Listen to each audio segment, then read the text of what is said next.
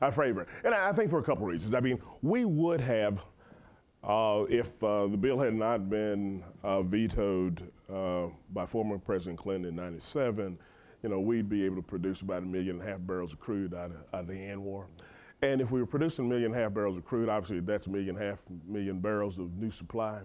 And that new supply would be extremely helpful right now, as we recognize that the Saudis have been telling us for some period of time that if they needed to, that they could produce more crude in Saudi fields. And now we realize that we're at these $72 barrels that they can't turn the spigot back on.